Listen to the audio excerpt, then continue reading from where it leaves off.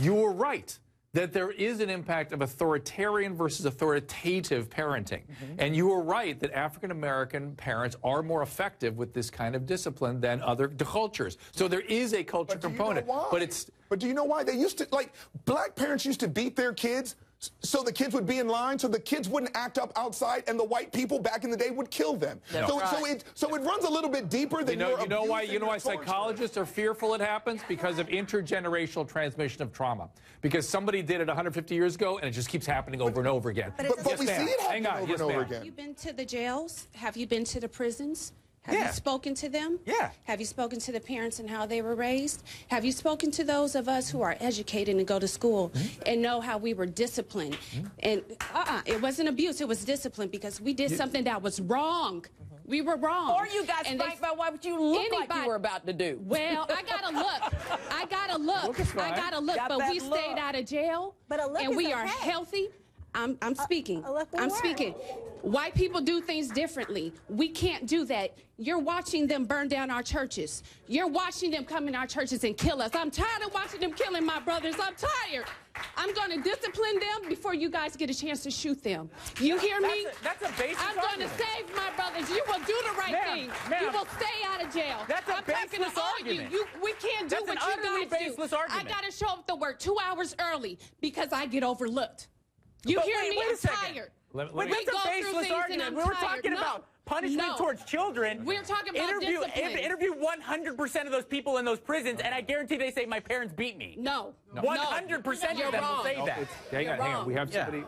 You're wrong. You're wrong. You go talk to them. You're making stuff up. I speak to them. You. I speak to them. To say that to beat a child to prevent white people from killing him, that's mindlessly saying something. No, don't run your mouth without having facts. You go talk to them. What facts are you presenting that if you're not beating a kid, he's going to be killed? Mike, you're not helping me. Beating discipline, that's not beating. Denise, can you work in the prisons? What are the facts? I do. What are the facts? Yes.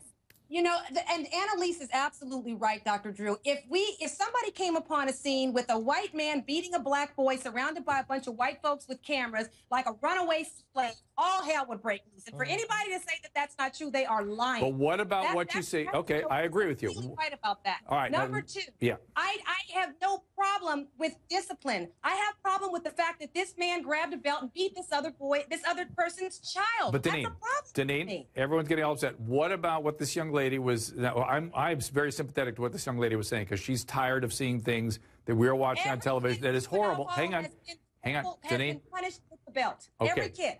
I guarantee you that. In prison.